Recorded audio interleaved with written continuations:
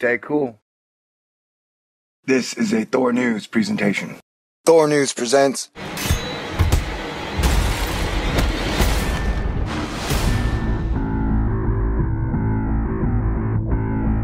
Why doesn't NASA do the weather forecasts? Through the courtesy of the National Aeronautics and Space Administration, I have been able to make available to you the film you are about to see. Why doesn't NASA have a 24-hour weather channel where they follow the weather for us all day, every day? And I guess it's because scientists are too busy forecasting weather on brown dwarfs. And I hear Eris is fascinating. Alright, so let's put our Nibiru caps on and get into it. My friend, we cannot keep this a secret any longer. The solar system possesses an additional 9th planet. What? Where?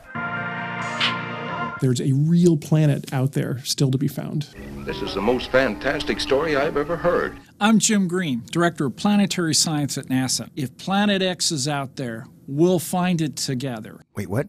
Dude, seriously? It's called Planet 9 or Fatty? Now you're calling it Planet X? NASA, that's weird. So the object itself likely sits right in between that terrestrial to giant icy planet range. People have always looked at all these other planets in this strange mass range and said, wow, I wonder what these are. I don't know what these are because we don't have anything like it in the solar system. Looks like maybe we do.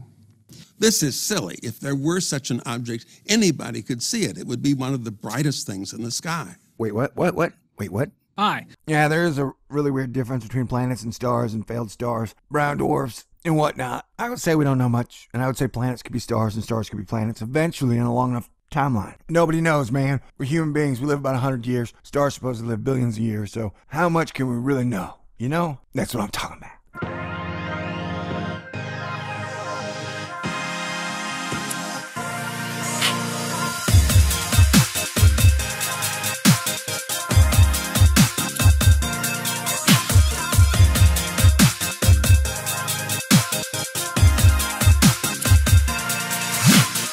We are, all of you know it, on the edge of a climatic abyss.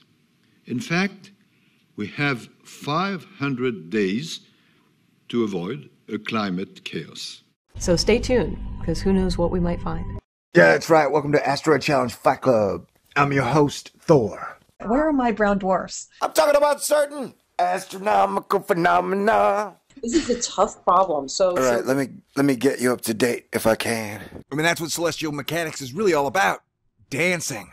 Man, I think doing too many hurricane videos messed me up. Cool brown dwarfs are a hot topic in astronomy right now. Oh, I read that shit. I don't even know how to read anymore. Brown dwarfs are sometimes called failed stars by scientists who have failed imaginations and are really bad at naming stuff.